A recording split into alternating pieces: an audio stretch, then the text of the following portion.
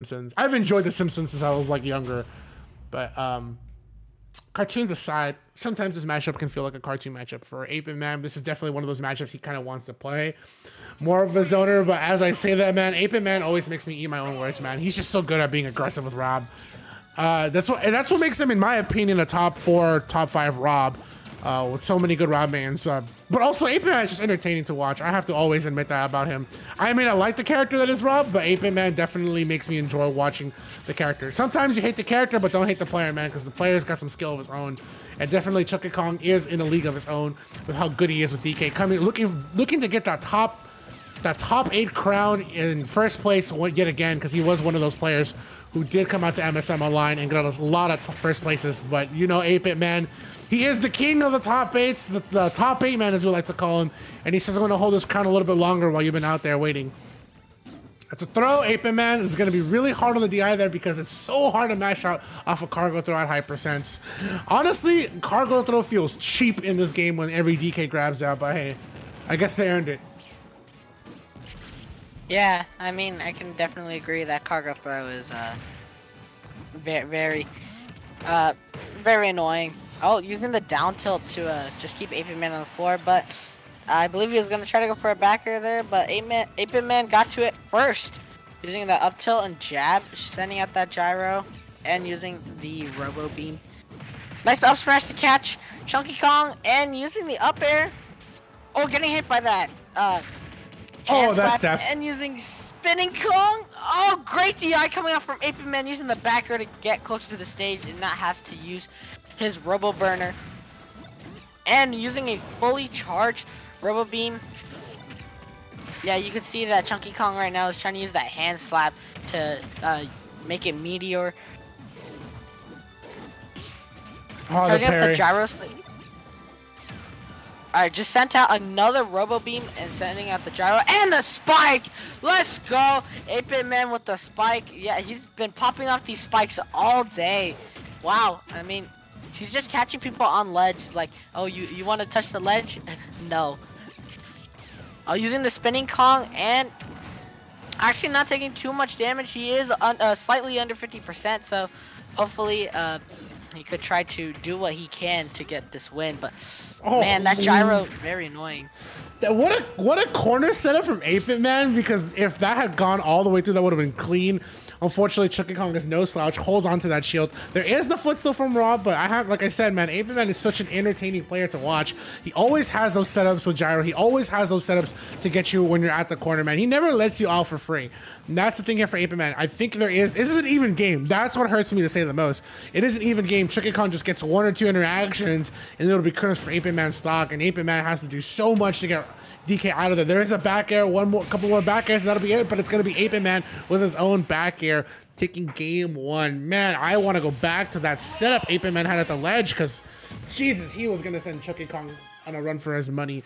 But Chunkykong, definitely one of those players that, like, both of these players are just so aggressive with their respective characters. Yeah, I mean, like, definitely agree. Like, DK is a close-up character, and then as you could say, and also as we've been seeing, 8BitMan is also very aggressive. So they kind of both have to play some close quarters with each other, and just try to duke it out, whatever they can.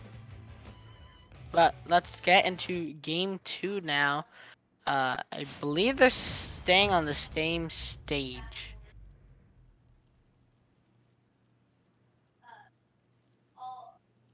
Yeah, I don't see them going for a different stage. Honestly, it's good for both DK and Rob. So it's kind of, I think the only stage I would argue might be better for 8BitMan if you wanted to go for is probably Final Destination.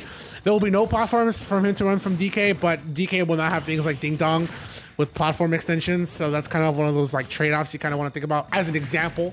It's not indicative of the entire matchup, but for 8BitMan, I think he is going to have to rely a little bit on his on his aggressive side, because Jesus, man, 8BitMan does not care how you have to play the matchup. He will be out there, and Chunkykong will definitely punish him for it as he gets that down smash to the recover. That's the crazy thing about Chunkykong. He will use that down B wherever, whenever, however he can, because that is literally the MVP of his toolkit. All right. Yeah, definitely. Chunkykong right now is like a quick shout out to like the Green Cape 29. He says this is for sure in Rob's favor, -2, maybe -2 for DK. And I kind of agree on that. But the thing about matchups though is after a matchup is considered and weighed in, it's all about the player matchup because every player can play a character so different. 8BitMan is such an aggressive Rob, and Chunkykong is such an aggressive DK. It's literally aggression versus aggression.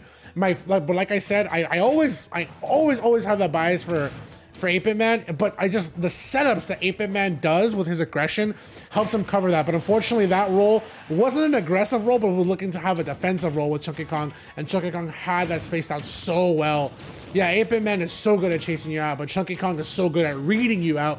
It's almost like a matchup against one another of who is the better matchup for one another? Who is the one winning the matchup? Is it the 8-bit matchup, or is it really the Rob matchup that's winning here? And that's what I like to see between these two players. Yeah, I mean, as you said, like, both players are aggressive, so maybe sometimes they might switch it up and, like, go defensive, and that might catch the other person off guard. I mean, overall, Smash is pretty much just a mind game and a lot of strategy. Yeah. Smash at times, I mean, I can talk about these players all the time, but, like, my favorite thing is, like, just 8BitMan's aggression is just so enjoyable to watch. His setups of some of my favorite, but also then he plays this game like a chess game, and Chunkykong plays this game like a madman. Even though it's one stock apiece on both characters, man, you know Chunkykong can take the stock right away. He gets his opportunity, not the full read. That ceiling is a little bit higher compared to how it was the last game.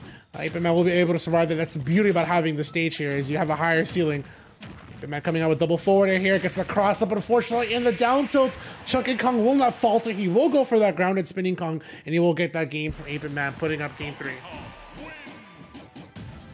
Oh, that's the best Donkey Kong winning screen right there. The best Donkey Kong animation. That one looks like one from like Mario Party, I think. I feel like it does look like one from Mario Party. Yeah, you have to agree that this winning animation for Donkey Kong is the best one. You have to agree.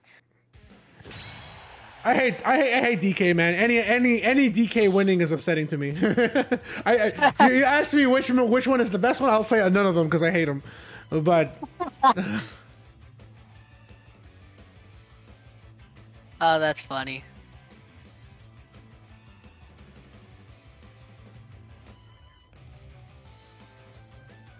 But yeah, let's get into this third game, 1-1. 8BitMan kind of struggled last game, I could definitely tell. And also, like you said, like, aggressiveness, and it definitely showed on this one specific part that caught my eye. 8BitMan was on the right platform, and Chunkykong did not hesitate. He dropped down for the Angel platform.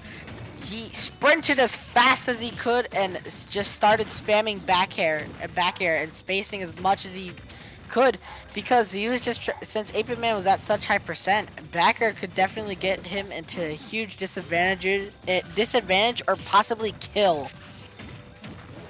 Yeah. And oh, 8BitMan, he said, you know what, Chunkykong, you're not the only aggressive player. Never forget, man. Oh, what a reversal there from Chunky. Switching sides and switching minds, man. That's a back air and the stock. Chunkykong takes the lead all the way from 8BitMan. I thought 8BitMan was for sure going to take that stock, but 8BitMan is looking for that final jump from Chunkykong as he holds the trigger at the very last opportunity to recover. Jesus. I mean, dang, like, that was rough. Like, 8BitMan had the flow, like, he had his momentum, he had everything, and all it took was one giant punch and a back air, and it screwed everything up. Yeah, and man. Also, since Chunkykong did have minor rage and getting hit by the gyro. All right, see, I like that little dash dance from 8BitMan. That's how I know he's feeling himself. That's my favorite thing about, like, Brett as a player. Like, he looks to psych himself back into the game, man. And you can see it in that movement there here. A good opportunity to go for that jump there. Get away from DK as much as possible. Never go back to the scene of the crime, man. Once you get to the robbery, you just go away. Never go back.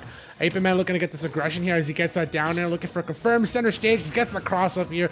Chunkykong looking for an opportunity to land, reads the roll. Okay, 8BitMan. You can see that Chunkykong does not want to be at the ledge, and Chunky knows how 8BitMan gets those setups too.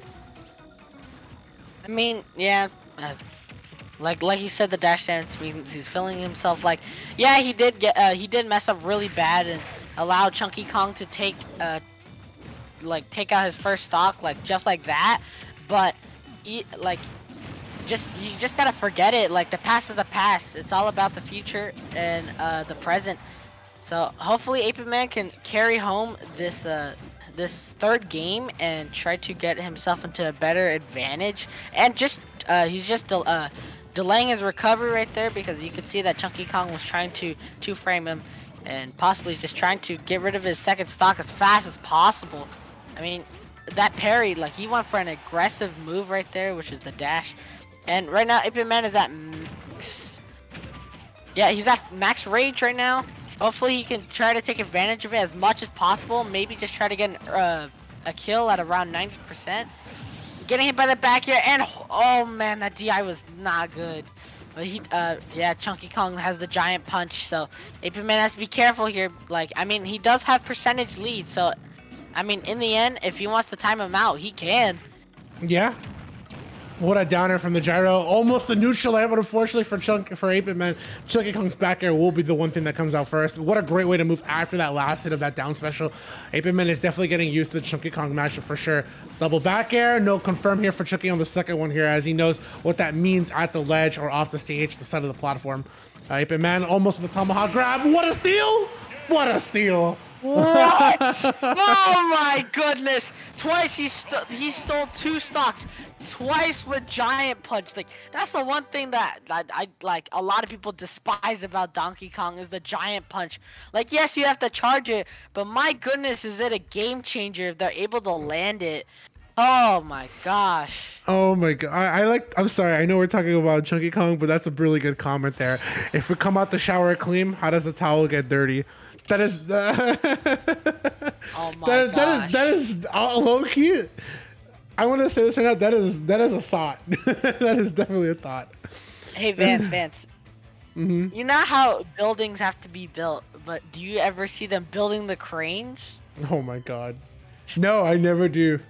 I remember when I was in elementary, middle school, whenever we would have TV time, my favorite programming shows on PBS was Reading Rainbow. It was my favorite show, Reading Rainbow. Shout outs to anybody if you remember Reading Rainbow, because Reading Rainbow was so cool that he would read an educational book to you, and then he would take you on tour on what the book was based on. I remember there was one on construction workers, and then he took you to a construction site and you got to see everything. And I was like, that's so dope. Reading Rainbow was low-key my jam, dude. That was the best kids show ever.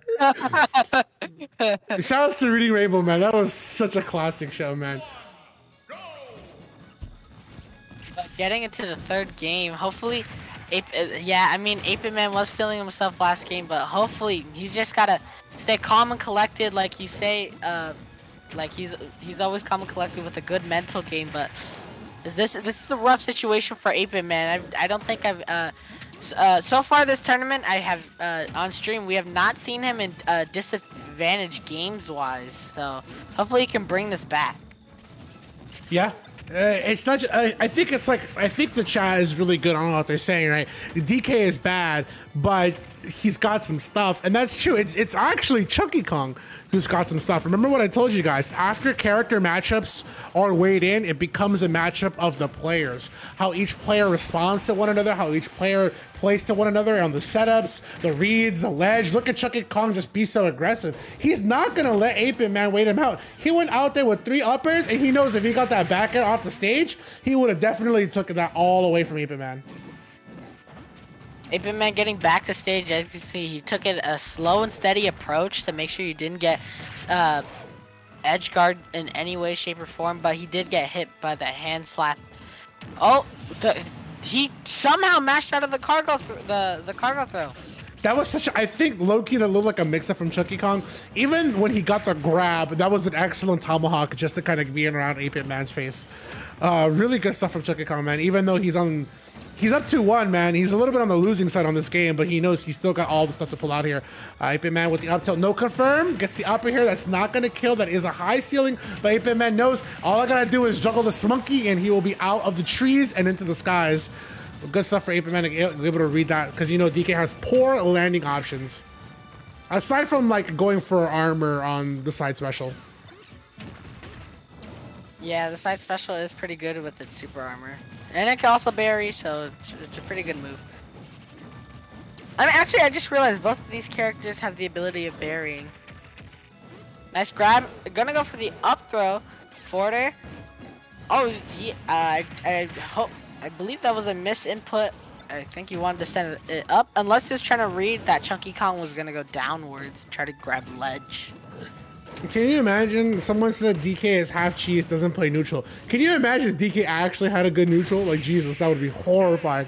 For 8BitMan, he will play his neutral, and he will read that role because Chunkykong does not want to be at the ledge, gets that up smash here, and puts a game 5 scenario between both of these players, man. I am not surprised this is going to game 5. It is literally the king of the top 8s, the new king of MSM Online versus the former king, which is Chunkykong. Both of these players have been kings of MSM Online, which indeed, fun fact, 8BitMan holds the record of the most W's of first place of MSM Online. I think Chunkykong is definitely second or third alongside players like Ven. Wow, like these guys are record holders. That's crazy, you know, like we've been doing it for so long. Like MSM has been a thing for, I mean, MSMO has been a thing for so long that like we have records, you know? Like that's kind of crazy. That is crazy indeed. Craziness aside, real quick here for the plugin and the shout outs to our sponsor and our partner, of course, MetaView. Man, you guys can check out all the craziness, not only from MSM Online, of course, you definitely support us here at QG Gaming. All the best Smash clips are in one place for you guys, available at the palm of your hands. You definitely download it now for free on the iOS store. But hey, if you want to be part of the action, if you want to join us on the action, consider joining us live here at MSM Online, whether you're watching on the stream at 7. Don't forget, it's every Monday, free to enter, NA only, starts at 5 p.m. PST. That's West Coast, Best Coast time for all you guys here. Let's get on to Game 5 between 8BitMan and Chunkykong. Both of these players are out there for the W, for the money, for the gold, for the crown, you name it. It's everything you want between these two players. A lot of stakes. Yes, the stakes are very high indeed. I mean, this is game 5 situation, and as you can see, Chunkykong did change his skin. Maybe he's just trying to copy 8BitMan's skin and try to go with the red, you know? Or maybe this is his secret skin all along. You never know. Oh, getting hit by the hand slap! My goodness. Yeah, hand slap is a very good move. I mean, it's multi-hit and it can spike. Oh my goodness. Yeah, and also, I mean, even grounded, yeah, you could jump over it, but it has a pretty big hitbox, and it's all around Donkey Kong. So, or not all around him, but it's on the ground. So, I mean, he can't. It can be used to catch people off guard, and that forward is gonna end off Chunkykong's first stock. Getting hit by that nair and the gyro combined, bringing him up to 18%. Oh my goodness, that down air into a up smash did bring 8BitMan's percent up by a lot. Up tilt, up air. Okay, let's see how 8BitMan tries to work with this. I feel like he could have gone a forward air and up air and should not have gone for the tilt. I mean, he has rage now, so try to take advantage of it, but try not to go too crazy try not to go so hard to the point where it could risk him of dying. So see if he can get back up the stage. He does with the nair to protect himself. Yeah, for 8BitMan, he does a really good job of trying to take back center stage against Chunkykong, just because he knows I have a tool like gyro and laser, so my fight for center stage is a little bit easier for me. I am having those tools. That was rough. thinking 8BitMan let go of the shield in the middle of trying to get a grab or a read there from an aerial, and Chunkykong got that up tilt. Rough stuff for 8BitMan. He was definitely close in that stock here. He kind of has to stay composed. That is going to be an up tilt. No up tilt. Up smash. He said, forget it. I'm going to go ahead and pull the kill trigger here and get that up smash because I do want this even stock, man. Even stock, even game. This is literally for the money, for the winner's side of the money, I would say. You don't want to be in losers, man. Chunkykong coming in with a toss and giving 8BitMan a little bit of a taste of his own medicine, but 8BitMan is looking to move around this stage as much as possible. Gets that roll, a little bit of a cross up from that roll. Gets the up tilt, no full combo. That is up B to escape, man. That is almost the ejectocito. Good use of the up air to rack up that damage. Right now, 8BitMan is not in a good spot right now with the... Oh my goodness! Oh, we got so lucky there by that misinput by Chunkykong. Oh my gosh. Maybe the cards are on his side this time. Hopefully luck is on his side and see if he can pull off this W. That was a misread from Chunky too, because that honestly he tried to read that, seeing how 8BitMan might have gone back for the gyro, just where he put the gyro. What a parry! What a back air! 8BitMan with game 5 in his hands. 8BitMan is on the scene, man, winning that 3-2 over Chunky. What an incredible clutch at that last second. It was clutch or kick, and 8BitMan did not fail to clutch at all.